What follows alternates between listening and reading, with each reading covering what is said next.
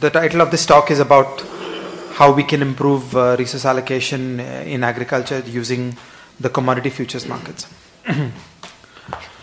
So in this talk, I do three things. The first is to just remind all of us of the economic purpose of the commodity futures markets.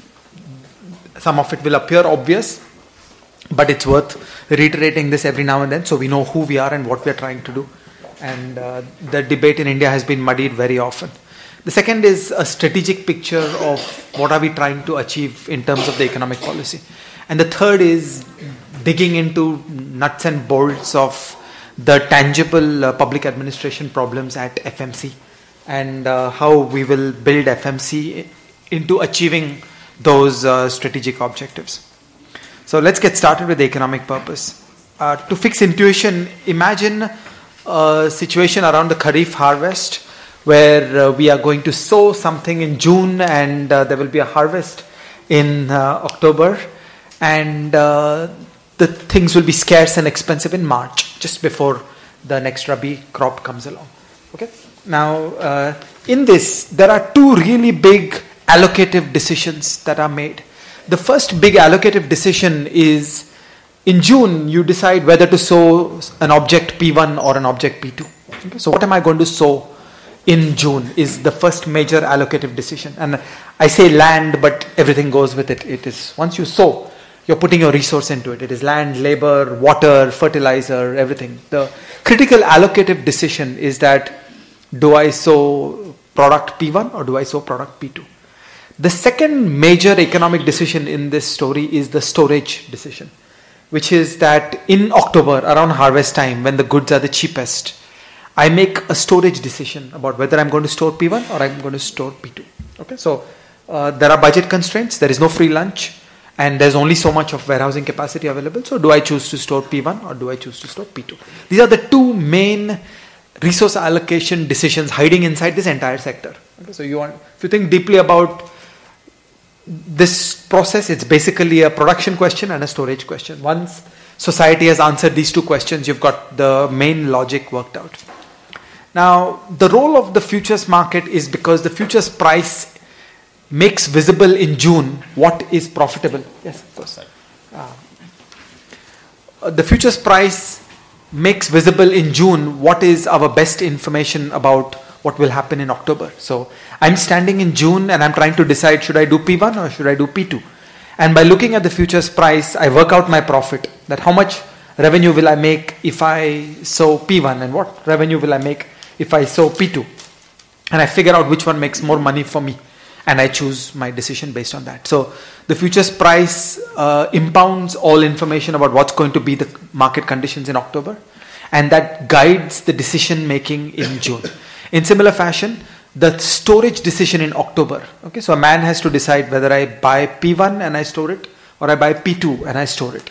And then he sits and makes all the calculations that what will be the cost of storage and so on. And the futures market guides him on what will be the price in March.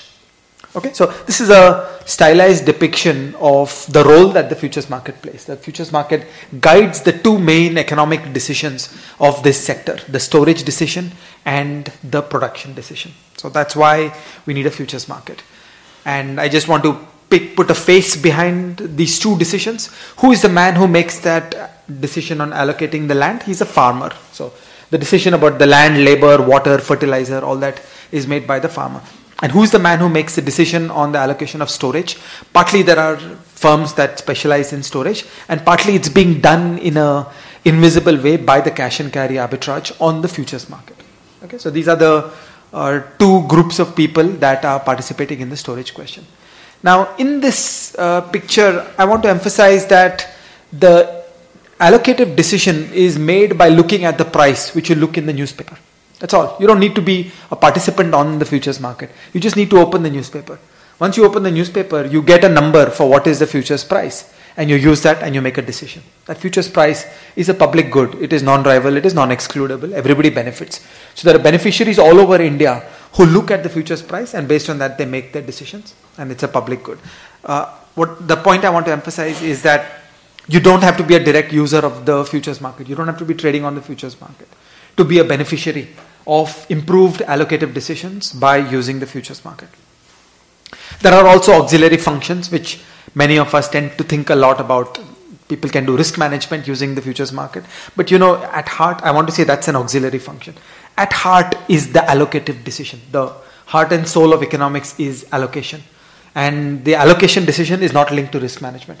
The allocation decision is just that information. I get a number out of the futures market. It guides me on what I should be doing. And that's the biggie. What do I need in order to achieve those sound prices?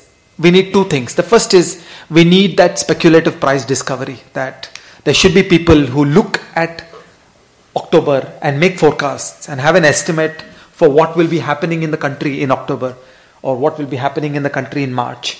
And they will trade in the market and they will do that speculation. And out of the speculation, we will get the price. Okay, so the first raw material that we need is lots and lots of people who look at the world, make forecasts about the future, have the guts to put their money where the mouth is and discover a price on the futures market. And the second thing is we need lots and lots of arbitrage. The arbitrage constrains the price, it disciplines the price.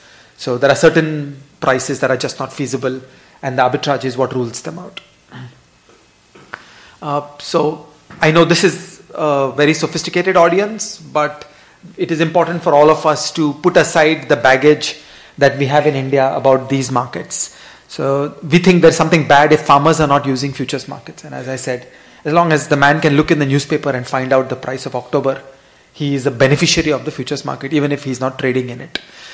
We think there's something bad if hedgers are not the dominant users. Again, I will think the hedgers are an auxiliary function of the futures market. The number one function is make me a price, make me a good price. Then the old bugbear where based on old Bengali movies, we think that hoarding is a bad thing.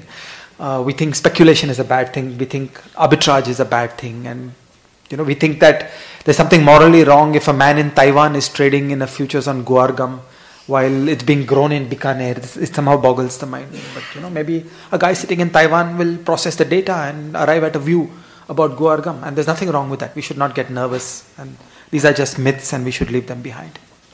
So that was just a brief recapitulation of the economic purpose of these markets. What is it that we want to achieve? Now let's turn to a strategic picture of what we would like to do in making these markets work properly. There are three kinds of market failures when we try to set up these markets. Okay, there is a problem of market abuse, there is a problem of microprudential regulation, and there is a problem of consumer protection. Market abuse is somebody who fakes the price or fakes the liquidity. Okay, so this is the biggest crime of all, because a moment ago I was saying that there is a farmer who is far away, who is not even a direct user of the futures market. He opens a newspaper, he takes a number and he makes decisions using it. Or there is storage. There are people who make decisions about storage based on looking at future prices. But what if those future prices are falsified? That is the biggest crime of all around securities markets. To distort the price, to manipulate the price, to manipulate the liquidity is the biggest crime of all. And we need a government that will detect and block attempts by bad people at falsifying these prices. That is the number one function of the government in blocking this market failure. The second is the problem of microprudential regulation. The exchange and the clearinghouse must just work. I put in money, the goods should come out. I put in goods, the money should come out. I should never doubt. There should never be any perception that there is credit risk in the exchange, that the exchange can collapse. Okay, I should have that complete certainty that the exchange is a machine and it will just work. It will be a utility, it will just work. The third is the problem of consumer protection. All users of the market should be entitled to certain protections, and unsophisticated users should be entitled to higher protections. Okay, so these are the three kinds of problems which motivate the involvement of a government in the futures market. So in order to achieve a liquid and efficient market, we need a government agency. We need the Forward Markets Commission to identify and address these three market failures. Once that is done, we need low entry barriers. We need more and more speculators and arbitrageurs from all over the world to come and participate in these markets. That will give us liquidity, that will give us information. And we should also scour the landscape and find all sorts of weird stuff where there are interventions by the government that don't have market failures as the motivation. Those interventions should go. and there are interventions by the government that prevent free entry of arbitrageurs and speculators from all over the world, those restrictions must go. Okay, so we should focus the involvement of the government upon these three market failures. That is what we need a government for. Everything else is illegitimate and should go. I want to harp on a theme that we find all across finance. This is the theme of organizational capital. Okay, so let's pause to think for a moment about who is going to do that speculation and arbitrage. Okay, so sure, it can be done by individuals. In India, for a long time, we have had little families who trade this. Okay, they are lone rangers. They do their stuff. These activities are done much better when you can organize a team of individuals. Okay, so this is the standard story of production, that you can have an individual, a lone ranger who will do some work. But when you organize individuals into a firm, you can do things in a more professional way. You can systematize the work. You can create incentive structures. You can create specialization. Ever since Adam Smith, we have known that a firm will do this work better through specialization and bringing a greater mass of talent into solving the problem. Okay, this is the biggest weak link in Indian finance in all fields, but particularly in the commodities field. The commodities field is filled with families. It is really individuals who are lone rangers. What we need in this field is formalization. What we need is formal, sophisticated firms that will build up organizational capital. Okay, organizational capital is the sum total of the knowledge of the individuals. It is process manuals. It is equity capital. It is the whole rhythm of being a modern financial firm. This is, in my reckoning, the weakest link of the commodities field in India today, that we just have a minuscule fraction of these kinds of firms, and we need to do that. And in this, I want to say, every time you do a ban, you are killing that organizational capital. Okay, so every time a government agency, whether it's RBI or FMC, bans something, or there is a quantitative restriction and the restriction is reached, the firm doesn't sit there paying salaries while people are doing no work. The teams get disbanded, the people get sacked, the firm gets shut down. Nobody sits there holding organizational capital when the business has stopped. So every time we do a ban, we destroy the organizational capital, and then we have to start all over again. Okay, we repeatedly go down to sub-Saharan levels and then we start building again. We've been doing this over and over in Indian finance, and that is a big mistake which we should make. We should not ban things. It takes years, it takes decades to build organizational capital. It's not easy, as many of us have been involved in the working of financial firms. Financial firms are rich, complex beings. It is hard to accumulate that experience, the knowledge, the process manuals, the internal checks and balances, overcoming the internal principal agent problems at various levels inside the organization. A financial firm is a very complex beast. So we should not destroy these things. We should let them mature and scale up over the years. So the question we should be asking ourselves is, how can you create an environment where there is learning by doing inside financial firms? How do you create an environment where the financial firms have incentives, where the manager will invest in IT systems, where the processes will become more mature, where there is a complex web of contracts, where every firm chooses to produce something internally, contract out something. There is an outsourcing firm which has a capability to do something. These things take years to develop, that web of contracts. We have to give the owners and managers of the firm a long-term perspective for them to become mature in this fashion. They have to have the confidence that they are in a stable business, and government will not do something random. Government will not shut them down. Government will not mess up their business. And in my opinion, too often in Indian finance, governments have done random things which have just destroyed an entire business where a firm has had to be shut down. So to the extent that the private sector thinks that the government will do weird things in the future, they will not invest. Then they will be very narrow-minded. They'll be short-sighted. They'll just say, look, I'm putting a little capital because who knows what will come tomorrow. When the government establishes long-term sound frameworks, then the private sector will invest more and these firms will become more mature. And that's really the big story of what we have to do. In terms of the strategic picture, I would like to emphasize that convergence between securities and commodities is something that will benefit this process of maturation. We have a lot more maturity in the mainstream securities business. And really, commodity futures is a subset of the securities business. There is nothing happening inside commodities which is not securities activity. We can harness that organizational capital of securities firms by connecting the commodities world more closely to the securities firm. So we should be thinking that every sophisticated individual or firm in the securities business is a potential participant in the commodities field, and we can use them, we can use their knowledge, we can use their capital, and we can grow the complexity and the capability of the commodities field. That will short circuit the 25-year process of rebuilding that same capability from scratch. So yeah, we can do it from scratch.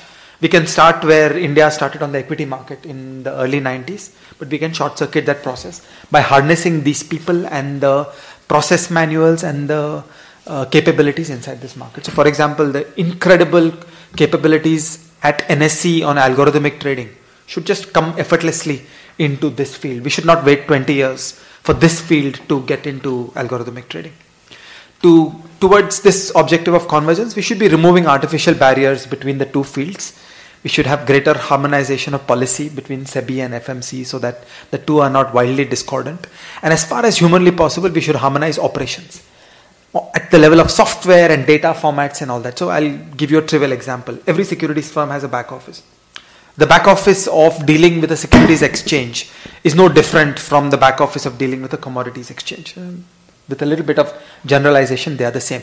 So we should just standardize the file formats so that one single back office software, one single back office inside the securities firm is finishing the whole thing. So whether you have to do back office activities on the security side or you have to do back office activities on the commodity side, it should be the same. So that way we get economies of scale, we get economies of scope.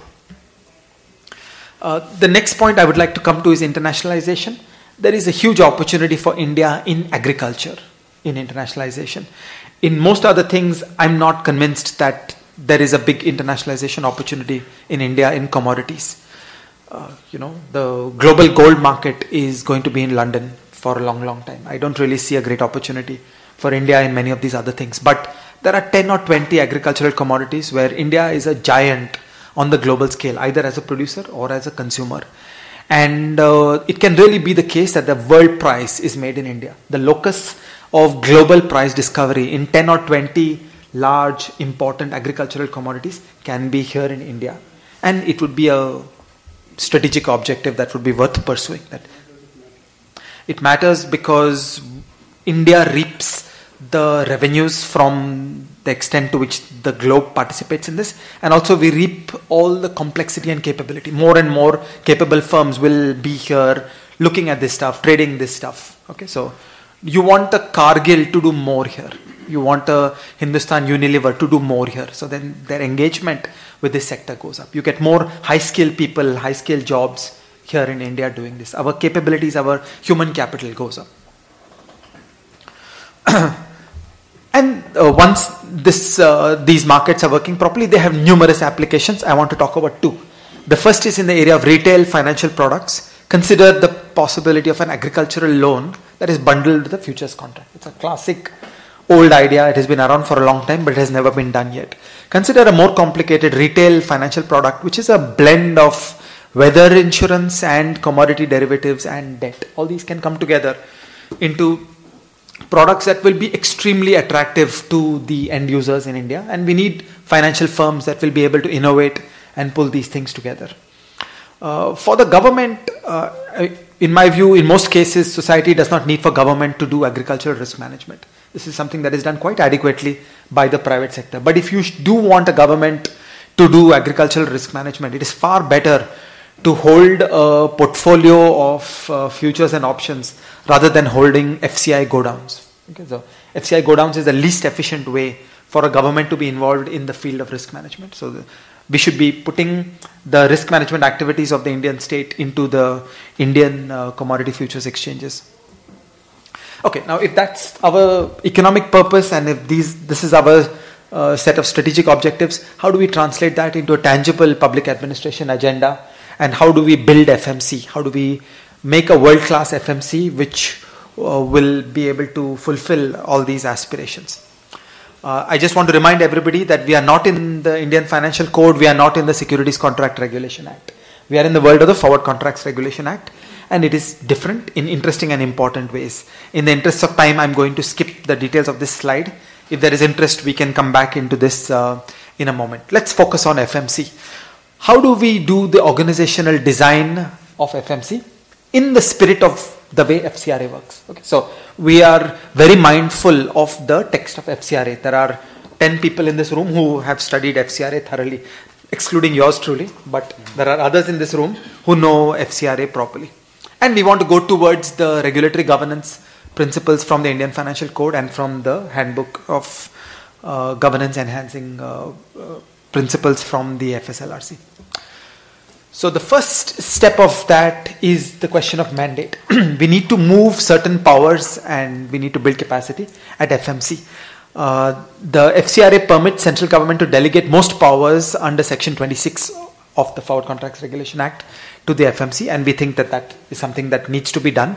This includes the grant of recognition and registration, the power to supersede the governing body, the power to withdraw recognition. We feel all these should be done at FMC in the spirit of an autonomous regulator, as has been the case with SEBI. All these powers are done at SEBI level. So it is within the powers of government to delegate these powers, and we think that should be done. And we need to build capacity. At present, FMC is less than 80 people, and we need to grow the organization considerably. Now, as has been emphasized by FSLRC, every regulator is a mini state who violates the separation of powers by having a legislative and an executive and a judicial function. And all these three are put together inside a regulatory agency, and we need to think carefully about how each of these are done. In the FMC context, what is the legislative function? It is the making of regulations. What is the executive function? It is business permissions, inspections, investigations, and prosecution. And what is the judicial function? Suspension of members, withdrawing recognition. These are the three pillars of what happens inside FMC.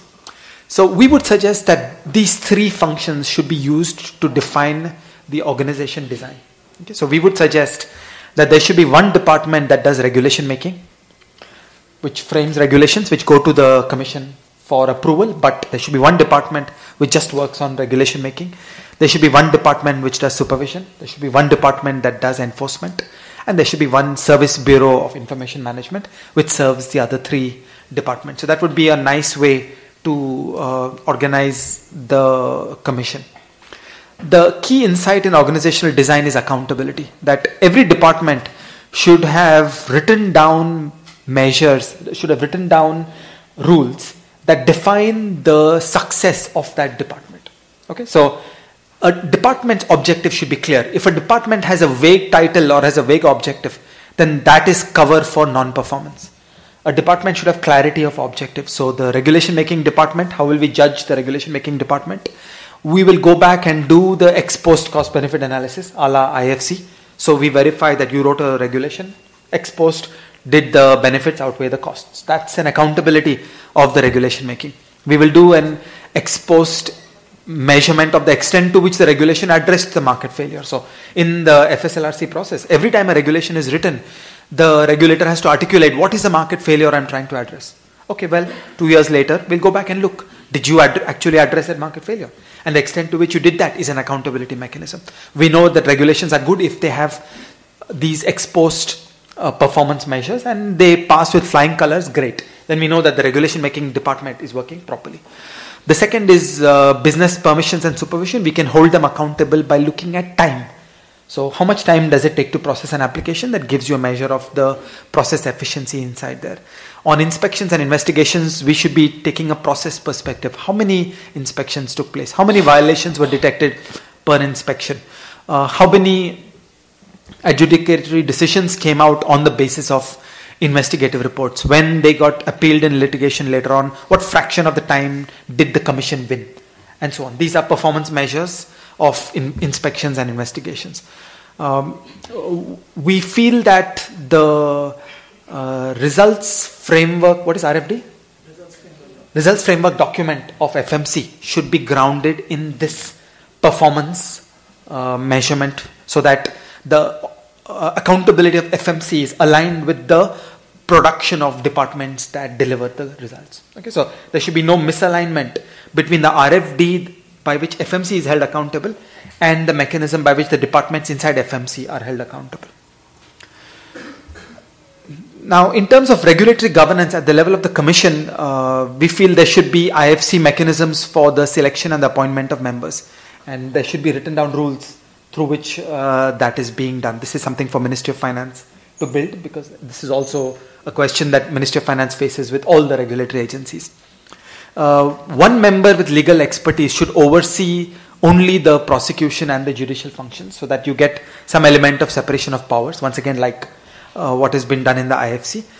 We should follow all IFC mechanisms for the board meetings, so that there is complete transparency. The agenda comes out before the board meeting, the minutes are released, there is formal voting, it is clear who supported which initiative, who voted against which initiative. All that transparency should be a part of the working of the board. On the legislative functions, again, as in IFC, we would argue that every regulation making project should begin with a mandate from the board, go down to the legislation making department, which should run the full IFC process, and then it comes back for approval by the board. Only the board should be able to issue regulations. And the IFC mechanisms of cost-benefit analysis, notice and comment, will ensure that there is a lot of thinking and public discussion, and people have an opportunity to criticize a draft regulation and so on. In the interest of time, I'm going to skip through executive functions, but this is basically drawing on the handbook, and Gopal and you both know exactly what I have here, so I'm going to skip through it. The same with the judicial functions. Bottom line is our outcome should be that FMC performs some clearly understood statutory functions effectively. It should have capacity and resources that match or exceed those of SEBI. Okay? Our aspiration should be that within 1 year, FMC is the most respected regulator of the country and not SEBI. Okay, so I feel we are literally 1 year away from that FMC can beat SEBI within 1 year if all of us will put our minds to it. And we should use IFC principles on the regulatory governance. We should be grounded in rule of law and prevent fraud and abuse. In terms of tangible steps, how would all this get done? We have 7 tangible steps, and right now I want to talk about them at high level, and I'll race through them in more slides where we have worked out the specific details. Step 1 is fix the board level procedures. Okay, the first thing that has to work properly is the board. The second is define objectives and strategies for every element of the organization in detail. The third is re-engineer the internal organization to fit the new organization chart that is desired. The fourth is strategic resourcing. How the organization allocates staffing and money inside the organization should be reflecting what are the strategic priorities and a sense of which of these functions is weak or strong. Okay, so if hypothetically we think that the regulation making is in great shape, then on the margin we should be pulling money out of that and putting it into enforcement, or vice versa. But a strategic perspective on resourcing is the function of the board. That is what a board should be doing. It should be constantly allocating money between departments based on a sense of which department is doing well and which department is doing badly. Step 5, to frame and publish handbook compliant bylaws covering all the steps: regulation making, registration, recognition, notices, investigation, collection of information, and enforcement. So all these should be governed by bylaws that are done in a handbook compliant way. Step 6 is the creation of detailed performance measures at the level of the staff. And finally, step 7 is reporting, where the organization produces performance measures in the annual report and releases them into the public. Okay, so this would be our 7-step plan for how to implement the transformation of FMC. And as I said, our reckoning is this is 1 year of work, and it should all be feasible in 1 year. I'm going to skip through the details. Under each of the steps, we've got detail, and I'm happy to come back. So under step 1, the board, step 2, objectives and strategy, is action 2.1, action 2.2, action 2.3. We're happy to share this documentation. Step 3, it's interesting. What is on the slide here is the existing organization of 9 departments and divisions, and we would argue that this is a better organization structure where there is regulation, supervision, enforcement, information, and administration. I think that's a cleaner organization chart. Next, I come to strategic resourcing. I already talked a bit about that. On the skill and the resourcing, the current workforce is 80, and you will need to increase the capacity to a significant extent. A lot can be done by recruiting non-tenured staff, and we want to give you an example. Okay, here is the US CFTC. The US CFTC has 65,000 registered regulated entities. Okay, so it's a giant operation. It deals with the complete derivatives market in the United States. It's not just commodities. Now, in 2006, it had 435 people. In 2013, it has asked for budget for 1,000 staff years. This sounds familiar? Okay, so you can see the kind of scale up that is going on. And a lot of this is being done through consulting time. It's being done through non-tenured staff. So you can contract through which you get a man year of staff time, but it doesn't necessarily have to be full-time staff. So we want the resource. We don't necessarily want the headcount, and we can choose how we want to think about it. But again, we would encourage thinking about this in terms of man hours, that each function should be costed in terms of how many man days of time do I want in the enforcement function to get a reasonable coverage. So, how many man days of inspection is required for NCDX? I think that's a way to start thinking about it, and then work backwards. That this is the amount of resource that we require. I'm going to skip through the details of step 5. I'm going to skip through the details of step 6, and I'm going to skip through the details of step 7.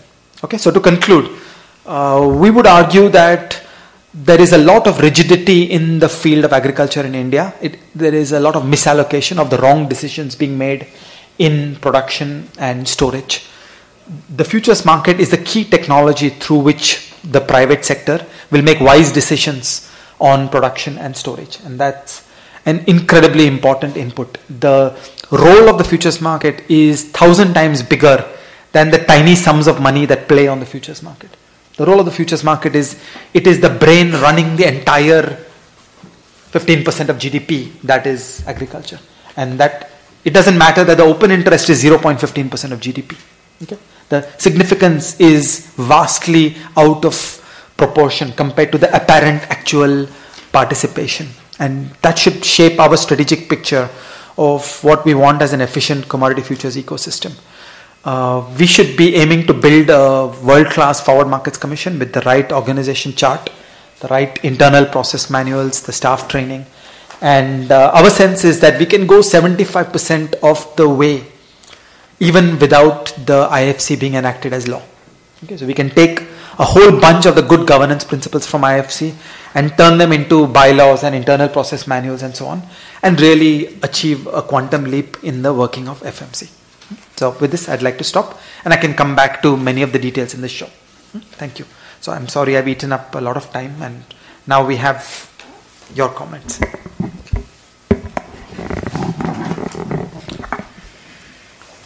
Okay, I don't know everyone. Not everyone knows me. So my name is Ramesh Abhishek, Chairman, Forward Markets Commission. So this has been a brilliant presentation, as expected. I think this roadmap for turning FMC into a very kind of example of a regulator is quite doable, because the laws FCRA is to be amended, and there are a lot of scope for doing a number of things which have been mentioned here within the framework of FCRA, even existing FCRA. The importance of future market has been brought out very well. Till about 2 years back, the commodity futures market generally had a poor reputation in the country because of examples of market abuse from time to time. And we have tried to improve that perception by bringing about a number of reforms in the market, the way it has worked. And there has been, of late, things have been much better, and perception also, I think, has improved. So this definitely gives a very good background and base to build a good futures market. And of course, for that, we need a strong regulator and a regulatory regime. There are a number of things which need to be done. We are already in the process of doing some of them, like removing the entry barriers, etc. I'd just like to point out that the good futures market also works when the ecosystem also is properly developed.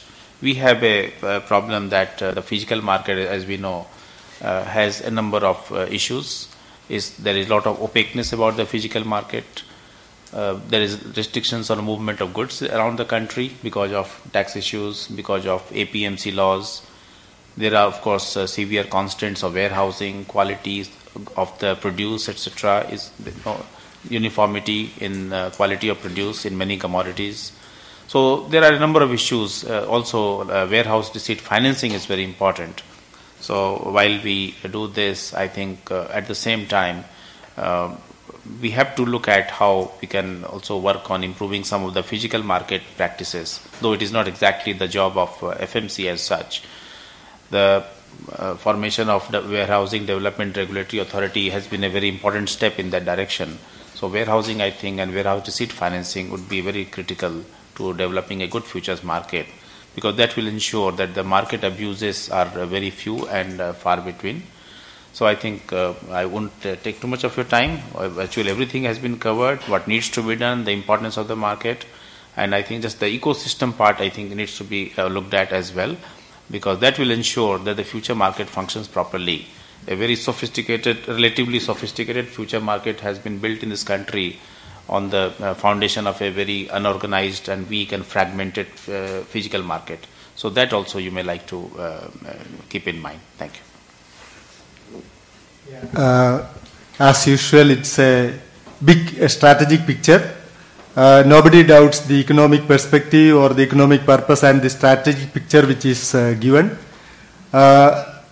Actually, when we embarked on liberalizing the futures market in early 2000, that was the picture, I mean, not exactly as put up by Ajay in his characteristic style, in the escape velocity of Jupiter or something, if I can call it.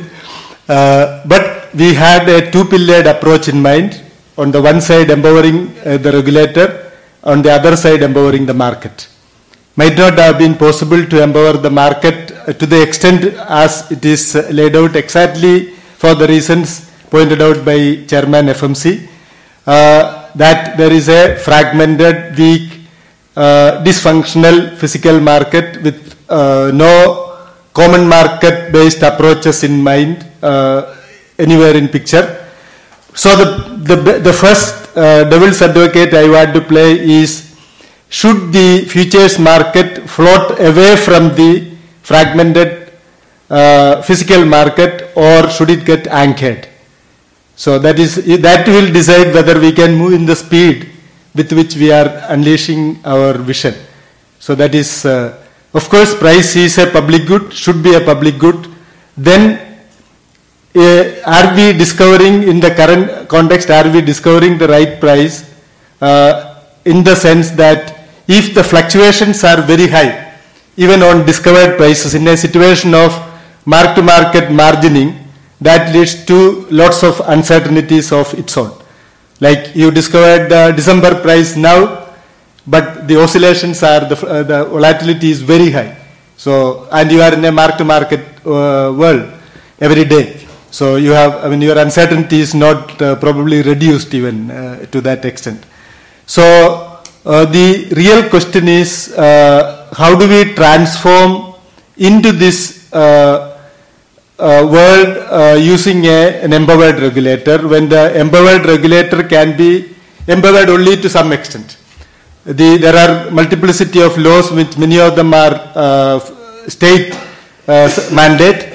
Only a few of them are actually the mandate of the central government. So the question needs to be asked, again coming back to the issue of if we can completely go for, in fact, in our own market parlance, where we can go for cash settlement of all contracts, probably some of these issues will get addressed automatically. So then it's a matter of debate, because whether the threat of physical delivery should act as a stabilizing force or not. I mean, I don't have a personal view, but as the market evolves, it should get addressed automatically. Then the movement from individuals to firms, another point which Ajay emphasized this thing. Early in the stage of development of the futures market, again we attempted by involving the securities brokers into the field of commodity markets, which though with a separate legal entity structure it was allowed. So that migration from individuals to firms have taken place to a considerable extent. But still, in the commodity ecosystem, lot of the clients are important individuals. There are lots of players from the commodity spectrum in the past who come through, maybe now coming through these brokerages, new FAME-based brokerages, but they play a disproportionate role in individual commodities. How can we address that issue? Again, because they have very good understanding of how this commodity system works by centuries of experience gone through, and how certain things can be bypassed, and all those issues because of their peculiar expertise which is coming. So the role of the firms in this sector, though in terms of intermediation can be reduced at the client level, there is lots of hands-on experience and experimentation which works here. How do we address those sort of issues when we are talking about commodity spectrum fully as any other type of financial sector product? I mean, in that sense. Then, of course, if we are looking at futures prices are signaling devices, probably in order to just to link up with the forenoon session, RBI may not have to do a bootstrap method of finding out inflationary expectation. The futures market will give you a good picture of what the prices, at least in the agricultural and other commodities where the futures market will be playing a role. So we will have a more systematic way of predicting futures prices using that the futures markets. So while agreeing with the strategic vision and the economic purpose, there is no different viewpoint. The modus of reaching there through one and only an empowered regulator, and two, how do we de-link or float away from the physical market realities which are still going to be there for at least some more years, if not, for a long years, because I think institutional evolution in our case follows the Williamson's time span of a century. So, so it is not a short run of the type which we are discussing. So we need to address those issues unless we convert strictly in terms of convert the commodity futures products into strictly financial products. Thank you.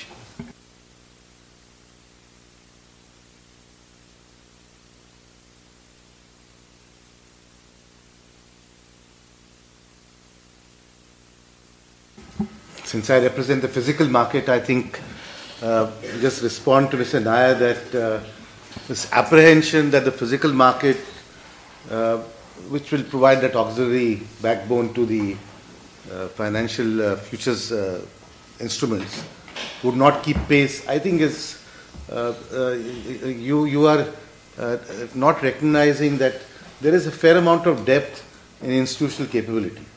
And if you create the right economic environment, firms like you talked about, if you can have brokerage firms coming up, you can have certainly credible firms in the physical space providing the kind of services that are required to ensure that you have a complete market system.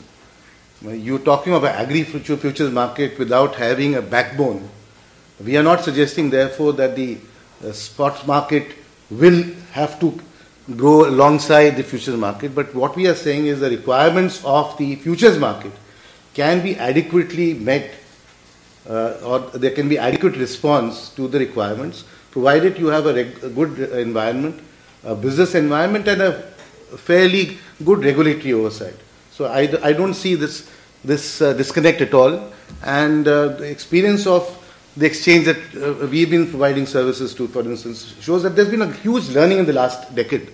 And quite a lot of the glitches that were there in 2005-06 are not being seen today. The NSEL kind of thing is a one-off aberration that could take place in any market, and that should not become some kind of a viewpoint emerging that, you know, the market is too weak to deal with the requirements of the future market. But that's the only comment I'd like to make. So I have a few points to make. One is to Dr. Nair's point about the financialization of commodities.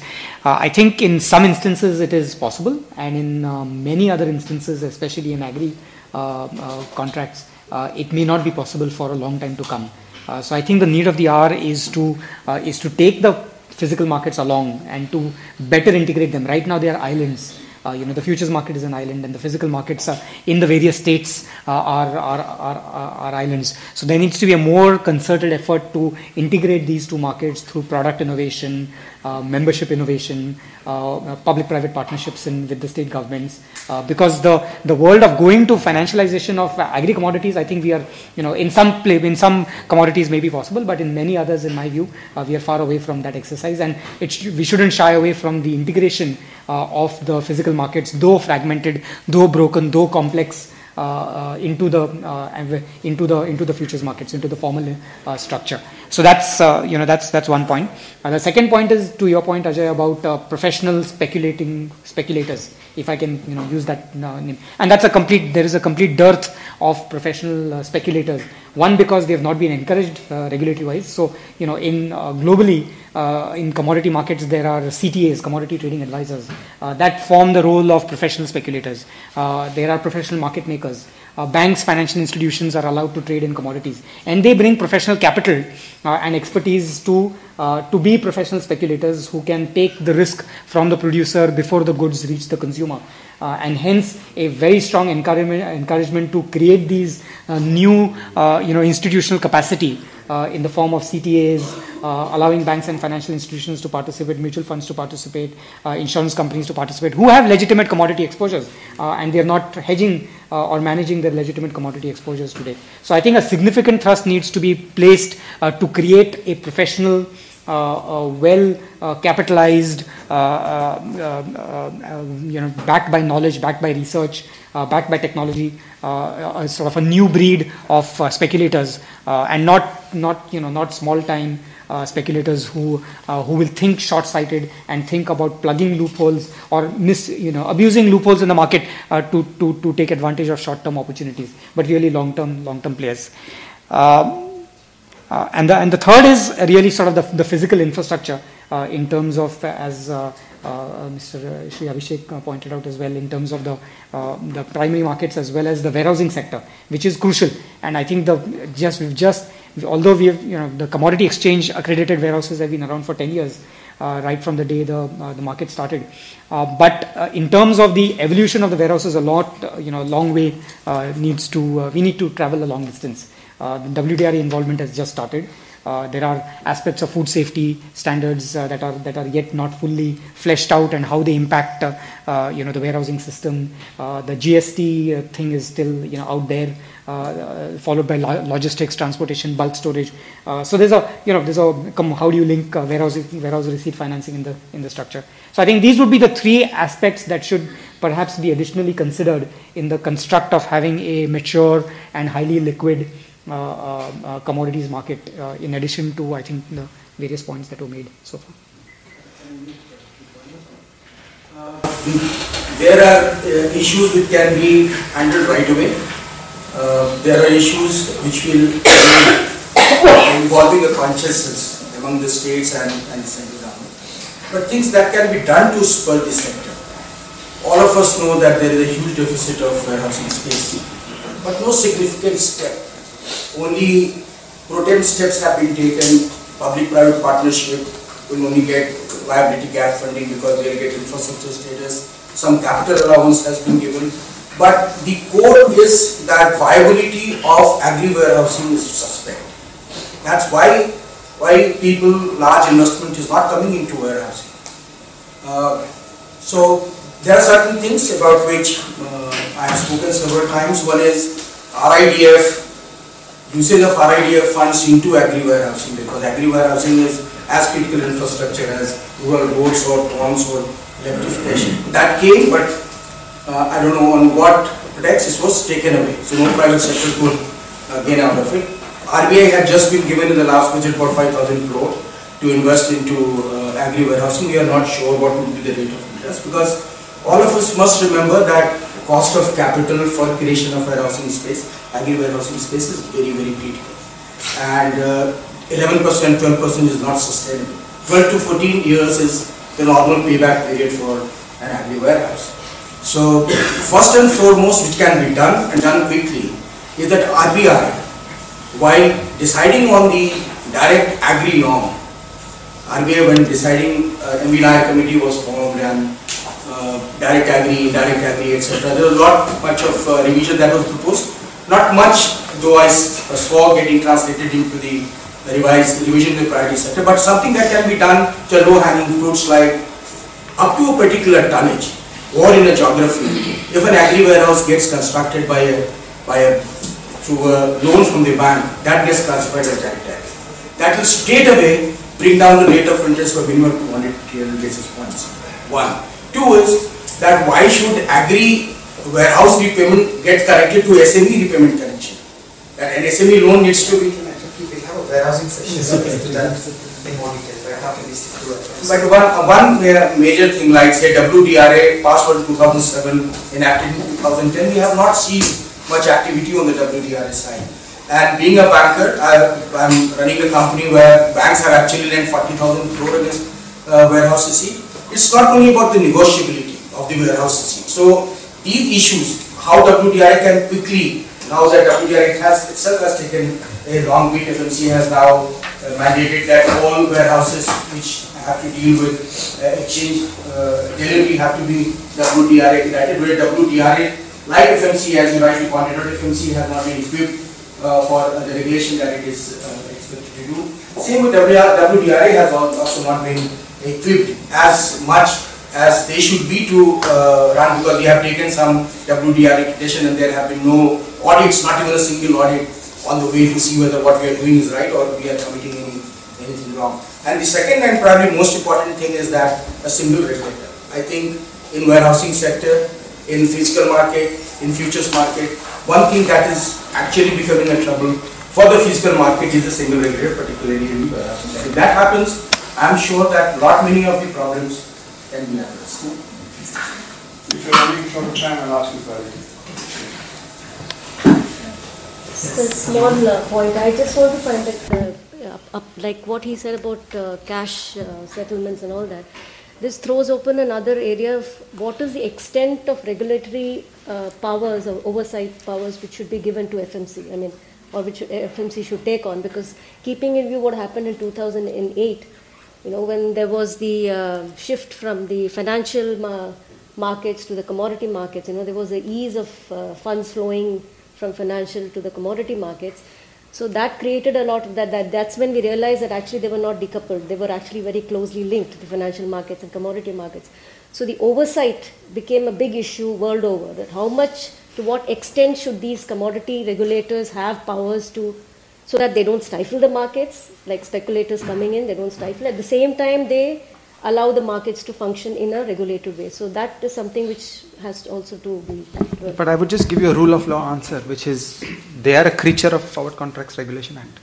I agree. No more, no less. I mean, they have to. No, will it change in this thing or? Under the IFC, many things will change. Yeah, but that's what I'm saying. So this has to be kind of. The discussion that we tried in this slideshow was holding Forward Contracts Regulation Act unchanged. What can be done to make FMC more effective? But that the larger questions have been answered by Parliament when they wrote Forward Contracts Regulation Act. This is regarding the cashless, cash settlements and all, which is not there in this thing. It's basically delivery based. So if that changes, then other things also change.